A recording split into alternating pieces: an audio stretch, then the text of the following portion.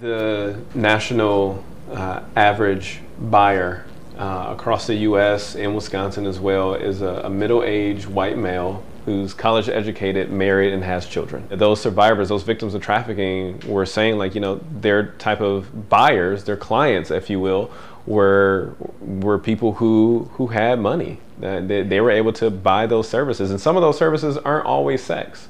It could look like escort. It could look like you know, having a girlfriend for an event or different things like that. So it's not, the exploitation isn't always just sexual.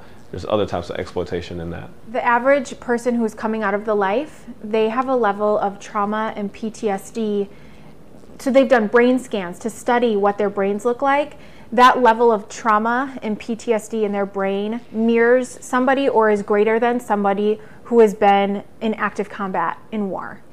So their psychological trauma and how they view the world has drastically changed from somebody who has not gone through a trafficking situation. So, and again, that misbalance in their brain could look like they've developed an eating disorder or an addiction.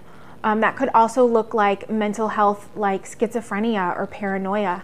But it all comes back to how their brain reacts to trauma, and that is, they go through a significant amount of trauma.